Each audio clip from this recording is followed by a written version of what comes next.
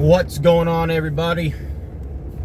Before we get started on the next video here, I've been getting a lot of comments and questions lately about marketing. You know, if I only had so much money to get going, where would I put it? What do I use for marketing?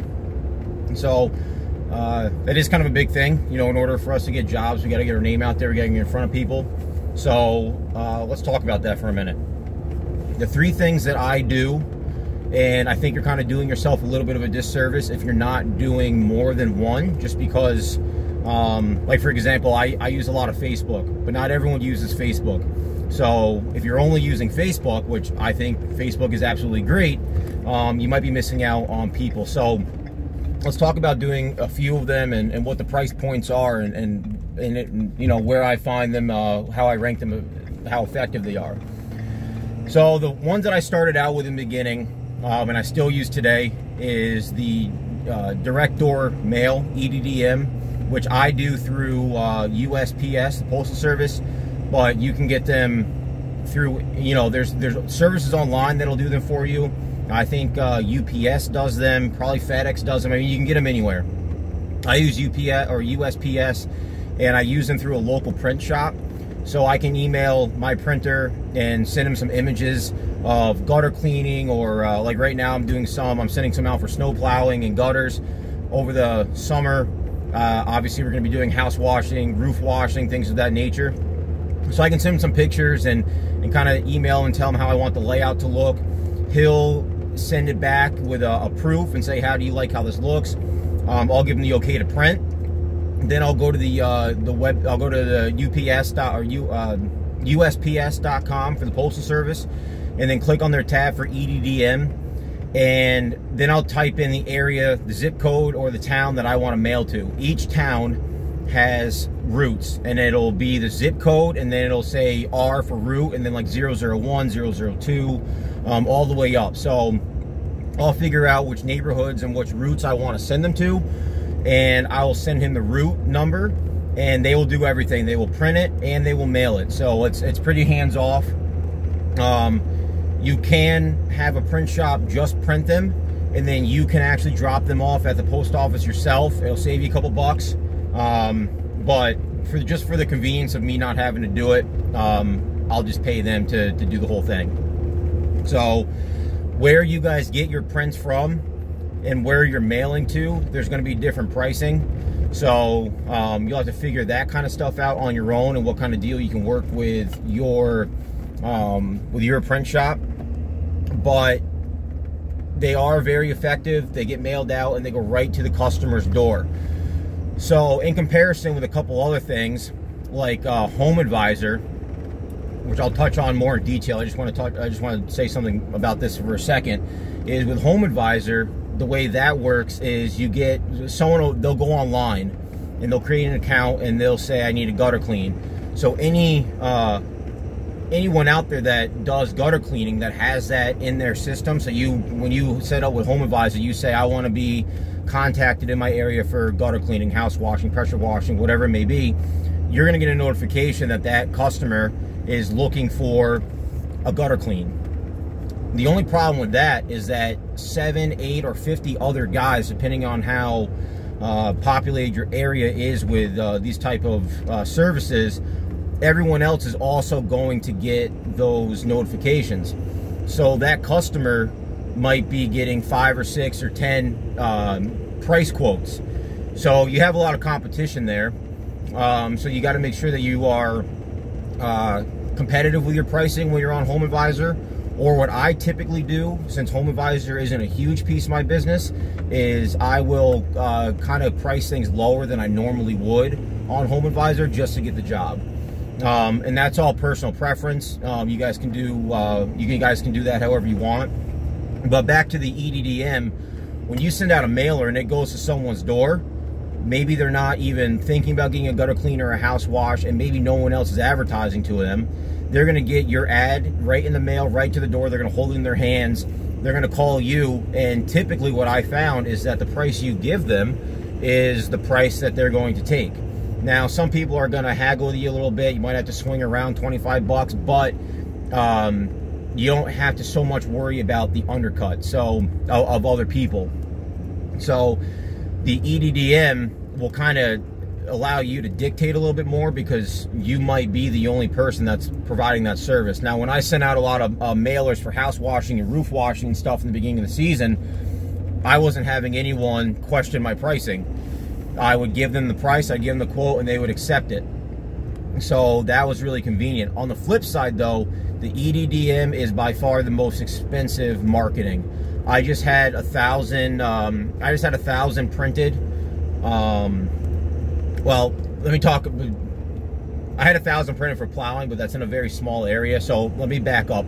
Over the summer for house washing or roof washing, where I'll travel 50 miles or 50-mile radius, I had 5,000 printed for that, and it cost me about $700 to print, and it's about the same, I'd say about $600 or $700 to mail. So you're in it about 12. Sorry about that bumpy road. You're in it about 1,200 bucks when you're doing the direct door.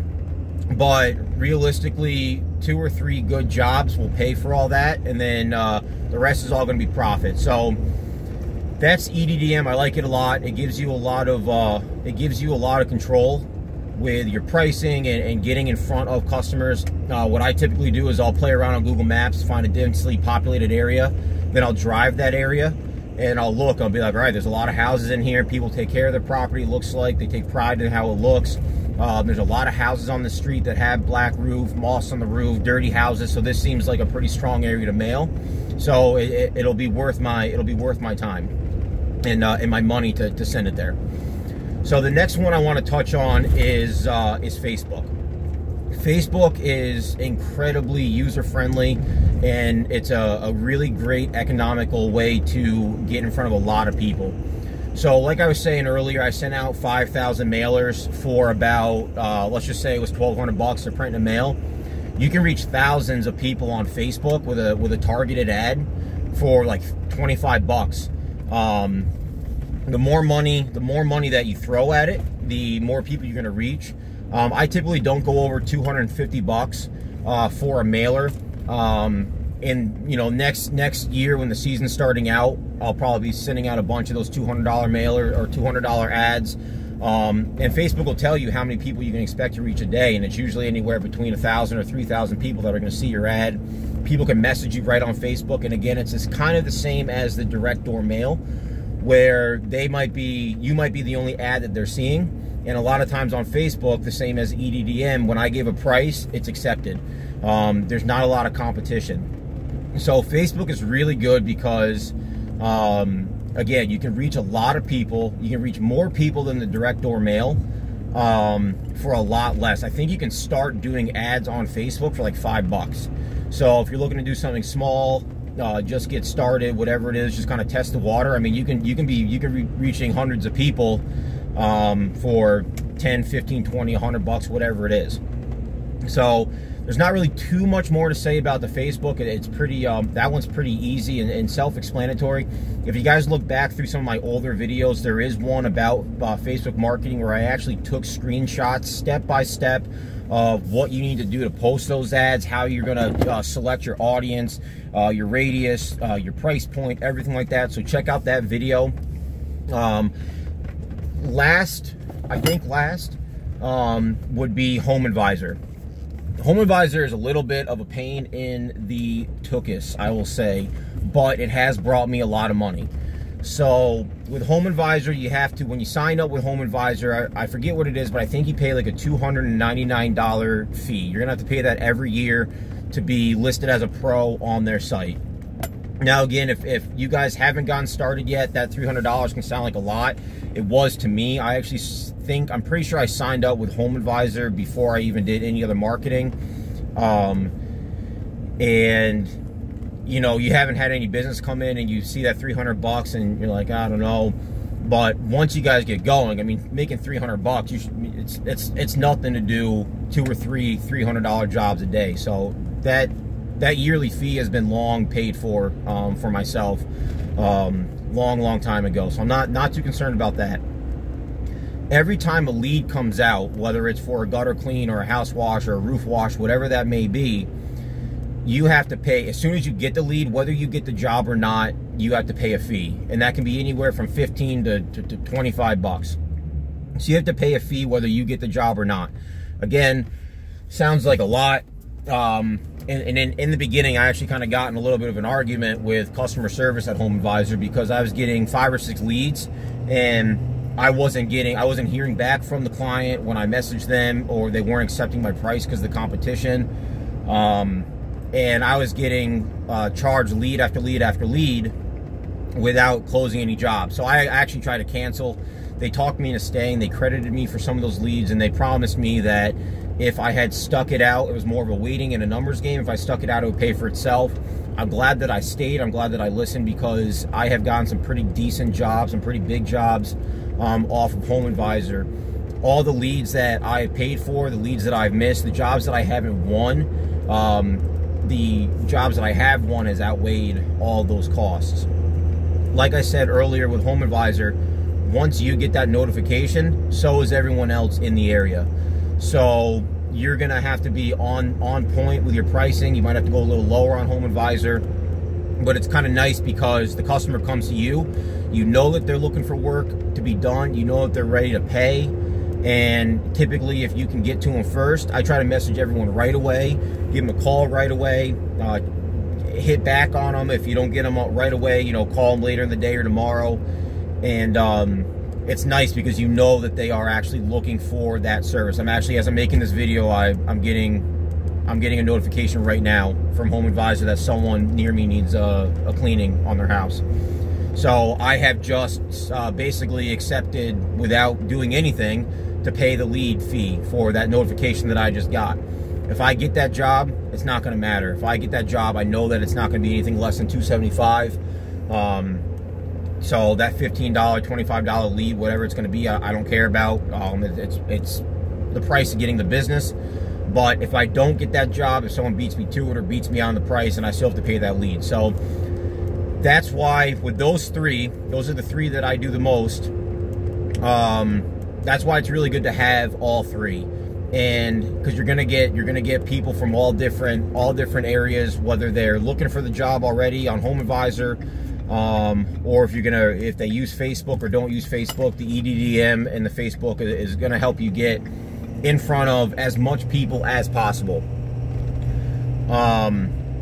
So when you guys are looking to get started, my recommendation to you would be to start on Facebook. I would create a Facebook page, get your name out there. You can start posting pictures of the work that you do, let people kind of see the quality of the work that you're doing, and you can post some before and after pictures of the work that you're doing. And then what I do is, if I get a good job, I'll take a good before and after picture, and then I'll post that to my page, and that's also what I'll boost as a post. So I'll be like, hey, you need a roof wash. This is a really dirty roof that I just did. This is what it looks like when I'm done. And then typically within a day or so at the most, you're going to start getting some notifications that people are interested in finding out more about that. So Facebook is definitely the most economical. I think you can get the most bang for your buck, but you're not going to be able to reach everyone through Facebook. The direct door mail is super effective, but there's a price tag on it. And then the Home Advisor is going to be a nice piece of your business. But you know, you just kind of got to get comfortable with paying for stuff that you might not actually, you're going to be paying Home Advisor for stuff every once in a while that you're not actually going to get paid on. But if you use it for, like I've been using it all summer, this is my first year using Home Advisor, you know, the pros outweigh the cons so far. So another thing that I would recommend doing, or that I would recommend that you guys do, that I do, is keep an Excel sheet. Every time you go on a job, put down the address, the name of the person, their phone number, what you did for them. If you did a gutter clean for them this fall, well, most likely they're going to want a gutter clean next fall. So why pay marketing to reach out to that person? You got their number, send them a text, be like, hey, you know, it's fall again. Did your gutters last year? This is the price we did. We had a good relationship. Why don't we do that again? So if you start keeping a record of the work that you're doing and how to get in contact with these people, you can save yourself some money on marketing by just sending them a quick text message. The other thing that I do in that Excel sheet is I ask people, or you know, sometimes it's self-explanatory. If it's on Facebook, you can say, okay, I got in contact with this guy through Facebook, so I'm going to put down Facebook. This guy came from Home Advisor, so I'm going to put down Home Advisor on him. And then at the end of the year, I also put down the price that everyone paid, so I can see, okay, I had X amount of dollars. I had X amount of dollars of income come from Home Advisor. I had X amount of money come from Facebook. I had X amount of money come from the mailers. And then you can take it one step further, and also in that Excel sheet start putting down how much money you spent on Facebook. How much money did I spend on Home Advisor leads? How much money did I spend on direct door marketing? So you can look and say, all right, I spent $1,000 on Facebook this summer, but it made me $6 grand. That's a pretty good return. I spent, you know, $5,000 on mailers this year, but then I got, you know, $15,000 or $20,000 back. And, you know, these are real numbers. You can expect that. And then, you know, then you can start to say, you know, maybe Home Advisor isn't working your area. Maybe there's a lot of people that aren't really using. There are a lot of people that aren't really using Home Advisor. So you can say, okay, well, man, I spent like $600 or $700 on Home Advisor leads this year, but I really wasn't getting any money from it. So who knows? Maybe you're not going to use Home Advisor next year, but this will give you a way to kind of give an educated guess on, you know, where you're going to spend your marketing the following year.